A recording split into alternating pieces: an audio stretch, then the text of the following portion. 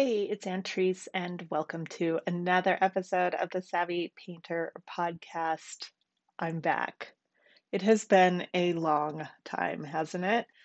For those of you who have been listening for a while, you know that I took a break. I hit the pause button, and now I am so happy to be back and creating things for you. It feels so good to be back.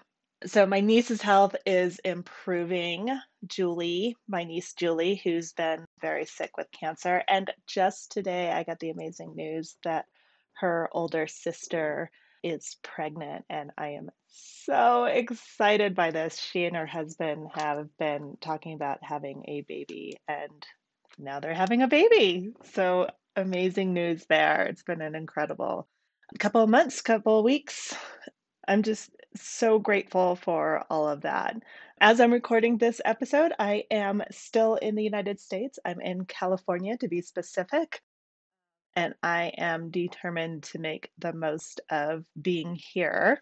And I've been thinking about living with uncertainty. I think this trip has just been an opportunity to play with that a little bit, with all the uncertainty with my niece's health and with all the things that have been happening in this trip. For example, most recently, my flight has been canceled 3 times. All in all, my return home has been pushed back by 24 days, and my fingers are crossed that it doesn't get pushed back even further. It's happened in increments, so I have been ready to go home 3 separate times. Just so excited to see my husband, so excited to see my dogs, bags packed, everything. And then I get this email that once again the flight has been canceled and they'll let me know when they have a new one. So as it stands now, my flight, again, fingers crossed, toes crossed, is going to leave in 2 weeks. So, yeah, it has been quite the roller coaster. And I'm going to be honest, I was not at all happy, not a happy camper. Like the first time that the flight got canceled, I was just sort of like, wow, okay. Well, now I get a little extra time with my family, so that's cool. And then the second time it got canceled, I was like, okay, this is enough. And then the third time, I was just like, you have got to be kidding me. And I had a lot of thoughts about how unfair that was, what an imposition it was. Not once, not twice, but 3 times, making plans, rescheduling, returning rental cars, finding a new one, all of those fun and exciting things. And I was pretty upset about it. I felt upset, I felt disappointed, I felt sad, frustrated, all the feelings. And I let myself feel them all. I sort of like had this pity party with myself. I even invited my husband, we commiserated. I realized, of course, that I can't change the situation, but I could decide what I would make it mean and how I was going to respond to it. And so that's when I sort of decided that I was going to make this the best thing that has ever happened. I was going to make it the thing that pushes Savvy Painter forward, that makes my relationship with my husband stronger, all the things that I like to focus on. I just made the decision that these little hiccups would be the tipping point, I guess, the thing that brings us forward in the journey. I like to kind of think of it like I love, love, love the show How I Met Your Mother. And so I told my husband, I'm like, this is sort of like this is going to be for us, this is going to be how I created the best marriage ever. And 10 years from now, we're going to look back on this as, oh, yeah, remember that episode when I went to the United States and I couldn't come back home for 2 months? That's the episode that we're in right now, which made us both laugh and made it just kind of turned the whole thing around.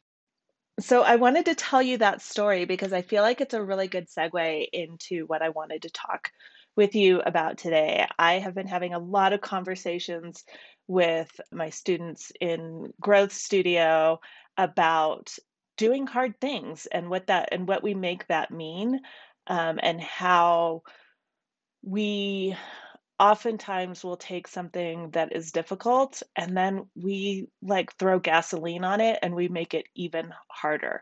So I'm going to go through a couple examples of that and I'm going to bring it back to your painting and offer you some ideas of how to look at things that I hope you will be able to use in your studio and will get you thinking a little bit differently maybe about your practice. So, I am for sure of the opinion that what we create, what happens on our canvas, it's a direct reflection of what's happening in our mind. It's also sort of like this saying that I just keep seeing the truth in over and over and over again, which is how we do one thing is how we do everything. So I've been thinking a lot about that, and I've been thinking a lot about the ways that we get in our own way and the way that we make a difficult situation even more difficult with the way that we're thinking about it.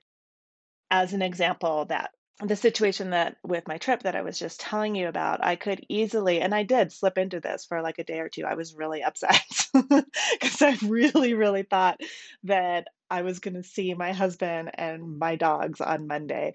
And I was so ready for that.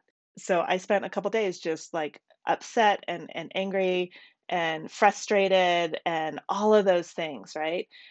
I could have decided to stay there in that frustration and anger and just keep pouring gasoline onto it and just looking for allowing my brain to look for and discover all the reasons why this was completely unfair, that it shouldn't be happening, that another cancellation was just quote unquote too much.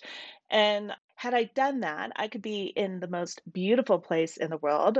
I could make myself completely miserable because of this thought that I shouldn't be here. I should be home by now because I'm not supposed to be here. I'm supposed to be home with my family. If that's where I focus my attention, if that's where my thoughts are, then I'm fighting against reality. As Byron Katie says, when I insist that things shouldn't be how they are. And I think there's a distinction that we can make between allowing these feelings of sadness, of disappointment, of frustration, and processing them versus staying there and kind of indulging in them. And by indulging, I mean just kind of like repeating that same thought, sort of this infinite loop.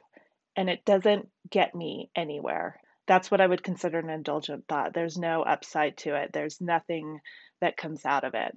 So I can allow these feelings of sadness, frustration, disappointment, all of the things that you might feel when you think something should happen, whatever it is. I'm using myself as an example because it's something that I just processed and went through.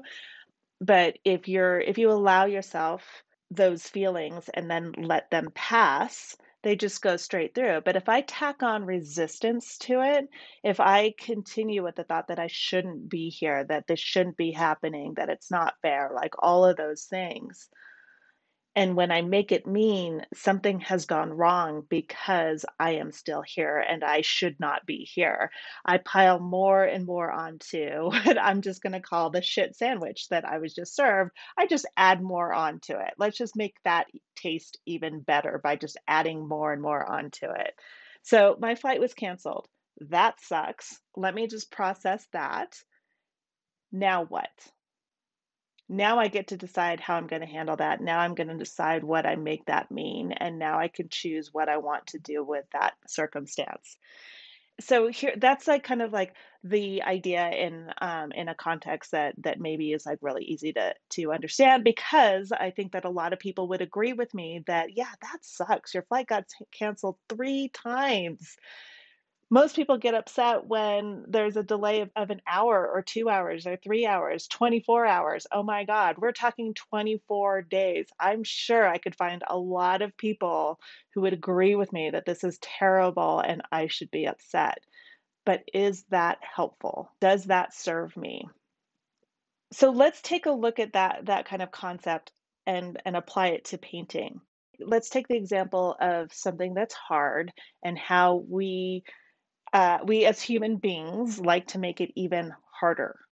So if you look at painting, for example, all of our favorite subject, we learn a lot of skills.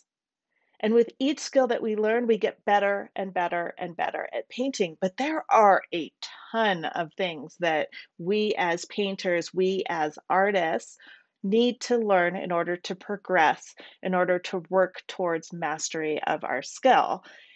Just painters. We need to learn drawing. We need to learn about line. We need to learn about color, edges, values, proportion, composition, designs, harmony, all these things, right? These are the skills that we need. And then on top of that, we also need to learn about our materials. We need to know about what brushes to use, what brushes will make the mark that we need, the paint load, how that affects our painting. We need to think about pressure, like how hard do you push? How light do you push? All the materials, texture, all these things these are all sort of skills that we have to learn. So when you think about that, just making a single mark, there's a lot of information in there, right? Because it's where do you hold the brush? What kind of brush? What kind of bristles? Are they hard? Are they stiff? How much paint are you putting in there? How much paint is underneath it? Are you laying it on top? Are you smushing it in? Are you creating texture? Do you want something smooth? Those are all the questions that we're kind of answering in our head as we make a mark. Is it in the right place?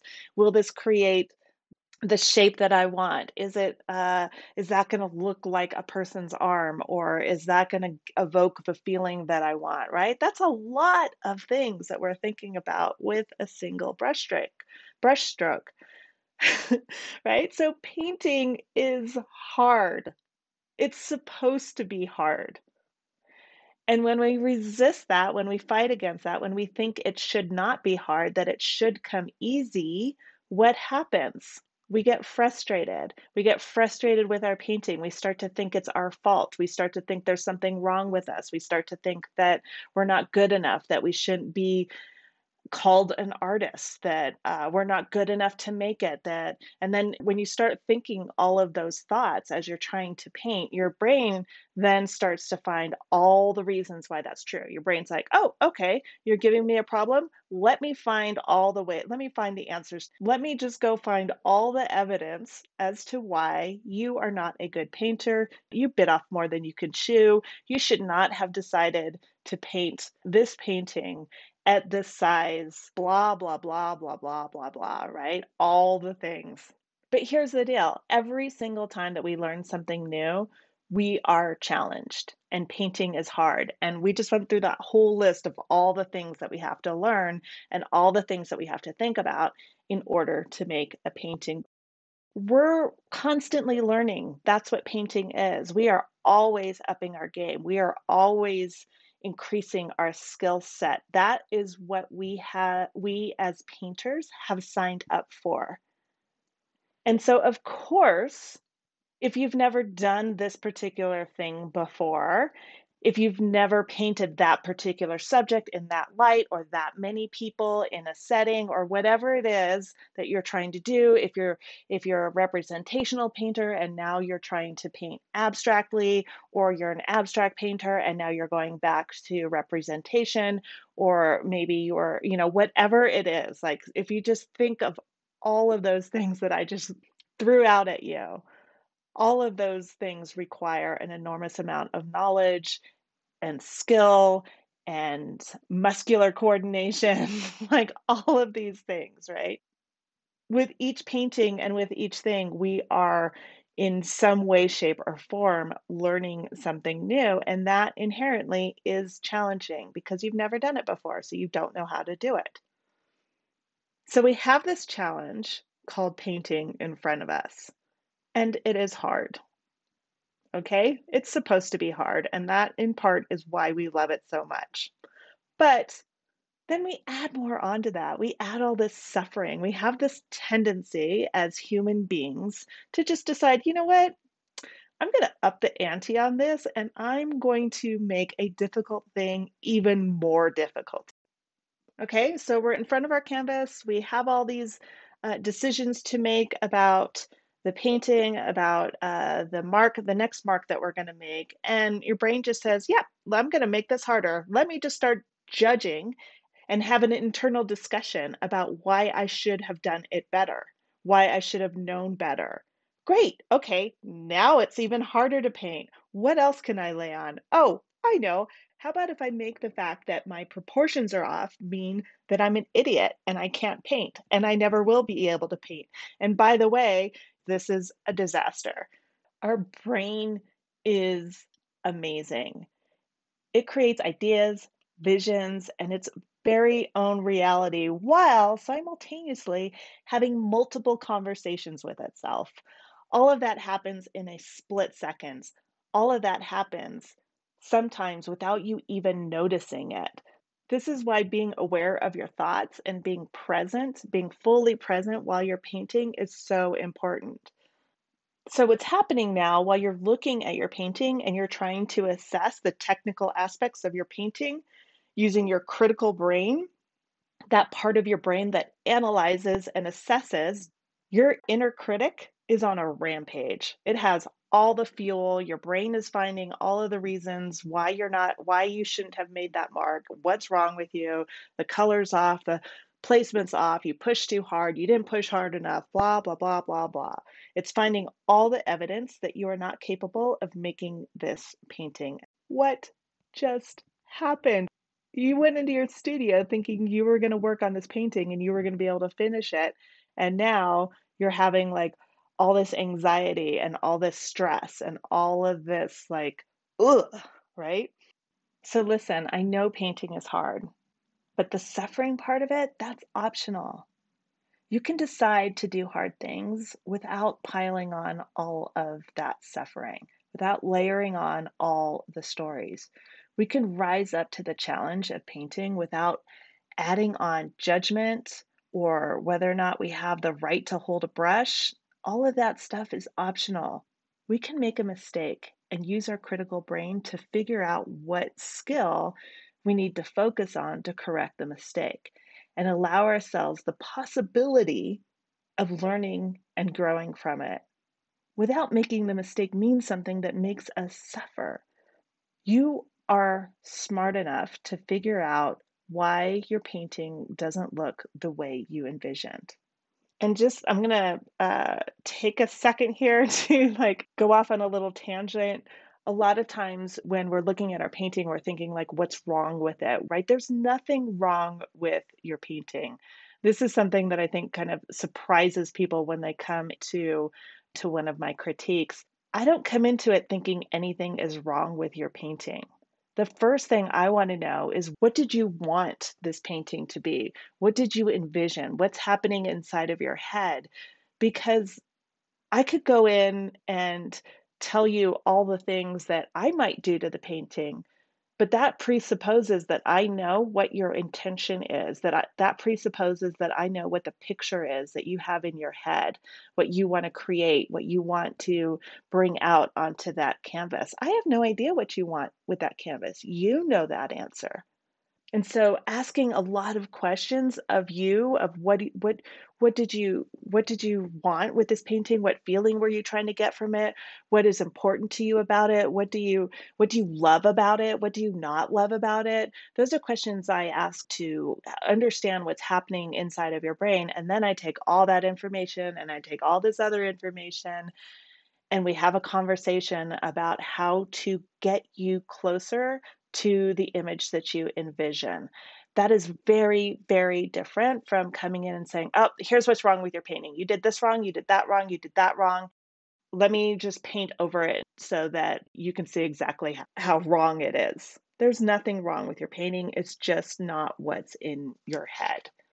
And the reason why I'm bringing that up is so that you can see the questions to ask yourself when you're when you're thinking about your own painting and how to look at it.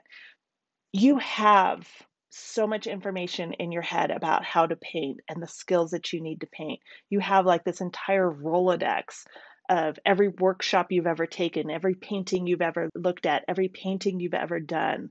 These all give you information, and that all of that information is in your head.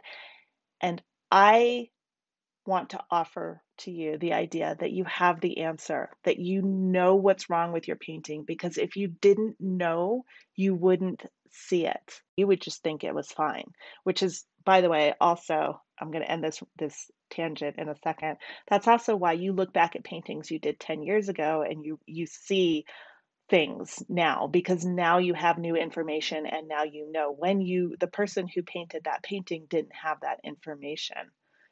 So they didn't see that anything was wrong with it. So all that's to say is that most of the time you can see where the gap is between your vision and what's on the canvas. And even if you don't know how at that moment, you can see what the issue is. And then you can go about solving that issue, either by going through the Rolodex in your head or looking for external help. And I just wanted to point that distinction out to you, because so often as painters, one of the stories that we tell ourselves is that we are in some way helpless, that we can't solve the problem, that we don't know what we're doing, that we just don't know. And I don't know is one of those sort of indulgent thoughts that I was talking about earlier, that it just doesn't get you anywhere. It doesn't get you into solving the problem.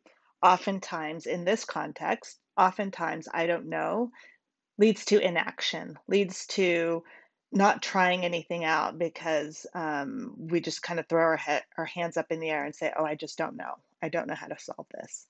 Okay, so let's get back to why it is that we make things so much harder than they need to be. The reason why it is so hard for you to access all the brilliance that you have in your head, and I know you're cringing, but I believe that you have that brilliance in your head. You're distracted by all the stories and all the drama that your brain creates. The story that you're not really an artist, the story that making a mistake is about who you are as a person, the story that you can't improve if you're not hard on yourself, if you're not beating yourself up, if you accept mistakes, that you can never get better. These are stories that we have in our heads, and your brain is so powerful that when you tell it something, it tries to find all the evidence for it. It's like the superpower computer. You give it all that information, and it tries to find evidence that it's true. So just imagine for a second, just play along with me for a minute. Imagine what would happen if you took away all those stories that you tell yourself and you just let that supercomputer focus all of its energy, all of its power on making a beautiful painting? What if that was the only thing it had to do, and it wasn't trying to process all the stories that you tell it? It wasn't trying to process and find evidence for all the reasons why you're a terrible painter while it's trying to make a good painting. Like, that is an incredible thing that we're ask our brain to do. It's like, you're a terrible painter, you don't know what you're doing, but let's make this amazing painting. Imagine what it would be like in your studio if your mind wasn't fact checking the stories and trying to find all that evidence to prove that you really don't know what to do, that you really don't know how to paint. Imagine if your brain was just looking at the painting and thinking, huh, that's interesting. It's not what I envisioned. What do I need to do next? What is my next best move? And then, if that was the only question it was trying to answer, then it would just use all of its processing power, all of the information to flip through that Rolodex that you have in your head, all the workshops, all the teachers, all the books, all the information that you've collected throughout your life as a painter. It was looking through all that and saying, I have the answer. I know it's in here. Let me find it. What do I know about shape? What do I know about color? What do I know about edges? Is it the right shape in the right spot? Oh, no? Let me just fix that. Now you have your next best step to take. Imagine if your brain was only thinking about that and not making a judgment about it and not making it mean something terrible about yourself or not making it mean something painful to yourself or not making it mean anything other than that shape is in the wrong place. Let's move that. Or that's not quite the right shape. Let me adjust that. Or the color's not working. Is it warmer, cooler, lighter, darker? Which of those is it? Let me adjust that. And now you're in the action mode. So now when you do that, when you change the shape, when you change the mark, when you change the color, now you can assess again. You reassess, you look at it again, you ask yourself those same questions. Imagine if you can do that without all the drama. It would be such an amazing experience, right? Well, you can. You really, really can. If you didn't have the judgment and the drama and the angst, if none of that existed, how much faster would that supercomputer of yours find the answer to that question for you? If you weren't keeping score of all the marks that you made that didn't turn out right, of all the bad paintings, or of all the time that you've spent on this painting or all of your paintings, if you weren't keeping score of how long you've been working, what if all of that energy was directed at your work? Doesn't that sound amazing? Doesn't that sound just like, to me, that's just like so delicious. It's so luscious. It's so exciting. All the time, all the energy, all the focus on the painting. Sometimes we use our amazing creative imagination in ways that don't serve us. And this is one of the ways that we do that. We take something that's hard, we just add more and more onto it. We make it more and more and more difficult to the point where we just, no wonder you just don't want to do it, or no wonder you get frustrated, or no wonder you take a break and stop painting. What if you didn't need to do that?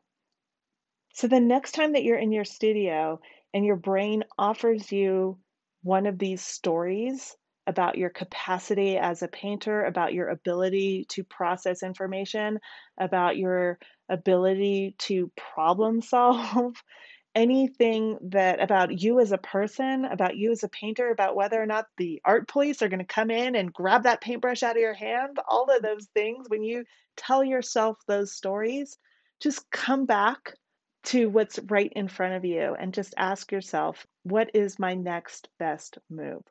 What would I do without that drama? Can I set it aside? Can I just go, hey, there it is. There's that drama. I think I'm going to move on now and figure out what is it with this painting that is not what I envisioned. That's what I have for you today. Separating the facts from the fiction in our head and finding the next best mark. Have a wonderful afternoon, and I am so happy to be back and creating things for you. I really look forward to your comments on this. Let me know how this resonated with you. And until next time, this is Ann Treeswood with the Savvy Painter Podcast. Talk to you soon.